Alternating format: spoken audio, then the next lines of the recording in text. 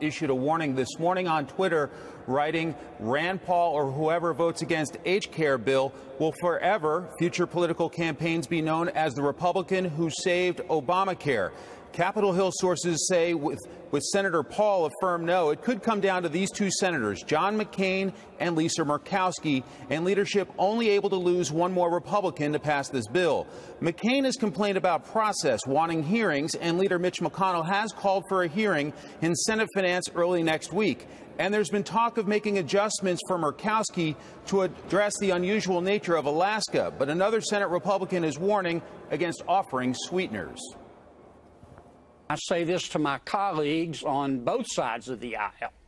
If people start making special deals and certain states get special treatment at the expense of my state, I'm going to be very unamused. Most sources suggest we won't have a great idea until exactly how close they are to 50 votes until lawmakers return to the Capitol early next week. Leland? Kimberly Strassel with some tough words in the Wall Street Journal about Senator Murkowski. You've got Jimmy Kimmel, Democrats, and the insurance companies all lined up against this plan. What are they saying about it?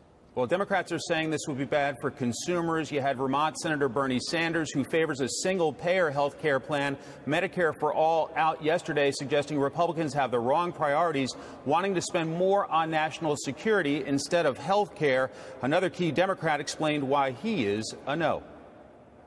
There's no definition of adequate and affordable. More importantly, there's no enforcement mechanism that says exactly how the federal government will hold the state to that description that they're supposed to provide. So health professionals from a wide range of backgrounds have criticized this bill as lacking an effective enforcement mechanism.